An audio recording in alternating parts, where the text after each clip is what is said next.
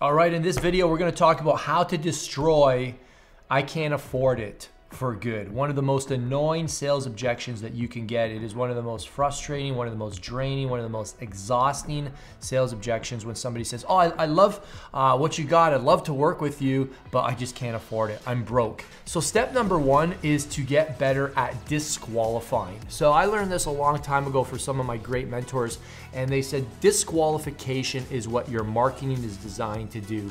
Your sales process is designed to qualify, but your marketing is designed to disqualify. So if you look at your content should constantly be separating the qualified from the disqualified. And how do you do this? A great line is to regularly say, this is likely not for you. And the reason you say that is not because it's a tactic, it's true. What you're offering is likely not for them because it's going to require massive action taking, commitment, discipline, perseverance.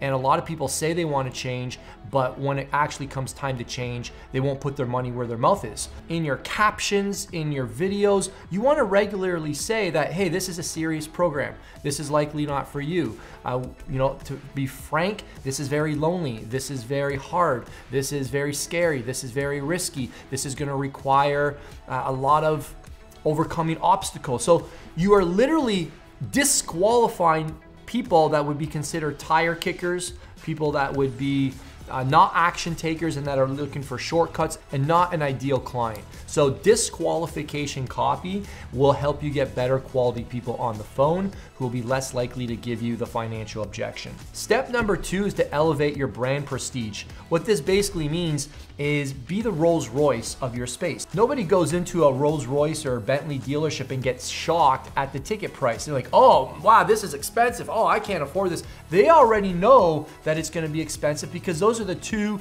best brands on the market. If you went into one of those dealerships, a Lamborghini or a Ferrari dealership, and they said, yeah, we've got a brand new Lamborghini on sale for $50,000, you wouldn't even believe them. They say, what's wrong with it? You would immediately become skeptical because the price isn't in alignment with the prestige of the brand. So as you become more reputable, as your credibility goes up, as your social proof goes up, as you become in better shape, people won't expect what you offer to be cheap. So that's a great way to start getting less people to say that on the phone because they're already mentally prepared to pay top dollar. Step number three is pretty tactical. This is called create friction. So one thing that we do in the DMs and in our sales process before we bring people on the phone is we ask them, are you willing and able to invest at least 4 figures? We don't want to scare people on the phone who think that this is a $100 investment, right? We want to disqualify people. So we create some friction there. We also ask them, hey, what are you prepared to invest if there's a good fit? Like, we're not afraid to share our intent. We don't want to be sneaky and surprise them at the end of the call. Hey, there's something for sale. We want them to come on the phone already in the mindset that there's going to be an opportunity to invest.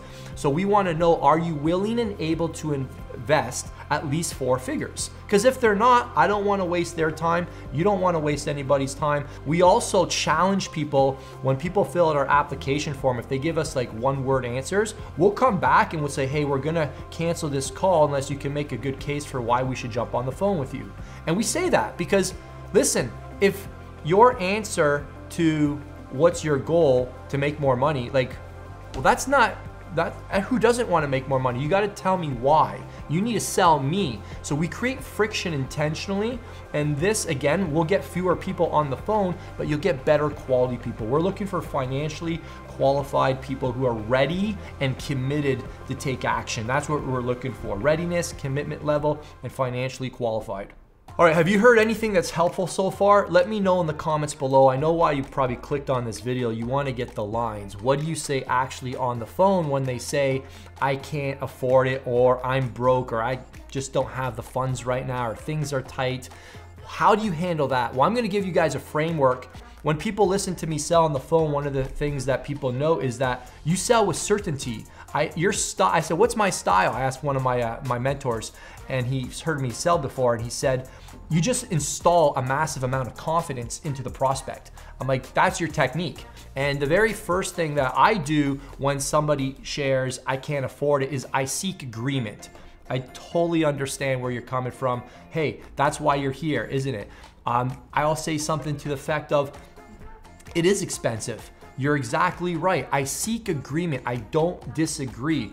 You're right. It's definitely not the most affordable program on the market. You're right. It's not the cheapest program on the market. So I want to agree with them, all right? Because the truth is they're right. The next thing I like to do after seeking agreement is to position the problem as a positive, not a negative. This is a good thing that it's expensive. I would say something to the effect of, hey, listen, if this was super affordable, then we wouldn't be able to include what you actually need in order to be successful. What you need is a dedicated one-on-one coach. And for us to provide that, that's not cheap. And it sounds like from what you've told me is that you've missed the accountability, the one-on-one attention from all these cheap programs that you've gone through in the past, I would say. So let me ask you a question. If you were to invest a significant amount of money outside your comfort zone today, would you take action? And they always say yes. So you can't afford for this program to be cheap. And it's the truth. If it's another cheap program, it's just gonna sit on their desk without any consequence in not taking action. So I always reframe the problem that they see as a positive. Another tactic is to always have one-liners on hand that are inspirational in the moment, to help someone muster up the courage to go for it and say, okay, heck, I'm in. You don't have to say anything else, I'm in. Because that's what's happening right now. They're just like on the fence, they're about to jump off, and I'm just kind of firing different bullets until they finally say, okay, I'm in. And I'll use little lines like, guess what? Fear is the path to freedom. Or comfort is not from God, comfort is from the devil, and you're about to just step outside your comfort zone. Isn't this what you've always wanted? And you give them an opportunity to own the moment. And I kind of just sit back and get out of the way and let them say, yes, let's do this, I'm in. The next part of the framework is called dilemma to solve. So I always like to just make a case for the pricing. I want them to understand, while we just kind of did some emotional stuff, I want them to understand that, hey, listen, if we were to make this the most affordable program in the world, and we said that we could do what we say we can do, which is help you make it 6 or 7 figures a year, would you even believe me if it was this cheap, right? You see what I'm saying? Like, there's a disconnect. So what are you afraid of? Why are you surprised, right? And another thing I like to say is like, hey, listen, we could strip away the help, the one-on-one coaching calls. We could take away the group coaching calls, the support. But guess what? Then all you'd be left with is a course. And guess what? You probably already have a lot of this information already on your computer. So I was put in a position to make sure this product, this program gets you results.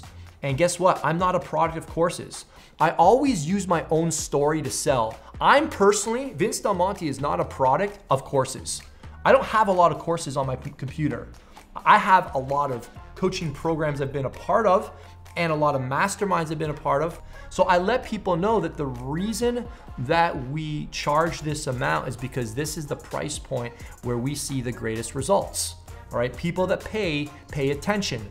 If you want to play, you got to pay. Before decision time, I like to future pace and get them to see how this investment's actually going to cost them nothing. It's ultimately free, right? When someone says, how much does it cost to work with you, Vince? It's free. Why? Because the investment pays for itself. That's a really powerful line. The investment pays for itself. Because if I can help you get 1 client a month, then you're break even. And our goal is not to help you get 1 client a month. And I say, hey, are you coming into the program just to get 1 client a month? And if that's the case, you don't need us. I'm not even sure why we're on the phone today. And they're like, yeah, that's right. I'm actually trying to grow. So you get them to be honest with themselves. Do you actually want to do this? I'm not joining this coaching program to break even. I'm joining this coaching program to build a 6 or 7 figure business. And now they start to see what it's going to cause them and not cost them. You see the difference? And you can do this in fitness too. If you're a fitness or nutrition coach, you can start to help them see that the program doesn't cost you anything. In fact, our students on average, and you should figure out this number by the way, save $300 to $400 a month. Calculate how much money do you save people in fast food, in alcohol, in Maybe gym memberships that they no longer need because they're training at home, or maybe they're working with a super expensive one-on-one personal trainer and now they get your videos so they don't need that anymore. And now, heck, they might be saving $10,000 a year. And how much money are you gonna save them because they're not going to a therapist every 2 weeks or every month and spending a couple $100, a couple $1,000 a year? Your online coaching service is free. Finally, we want to tell them, hey, listen, it's decision time. So the question is do you want to keep going along with what you've been always doing and just keep taking the cheap route, stay on the cheap cycle, and not ever get the accountability or support that you've been missing so that you can hit your goals once and for all? Are you ready to problem solve this for good? That's the question. Are you ready to problem solve this for good? Are you ready to fix this permanently? I like to use those words, for good, permanently, right? And then let those words land, all right? Or are you gonna continue to try and save a couple bucks and just load your life up with tons of emotional trouble and wasted time that you can never get back? What's it gonna be? And my style is not for everybody. I just wanna let you know, I do like just cutting to the chase and being a little more blunt.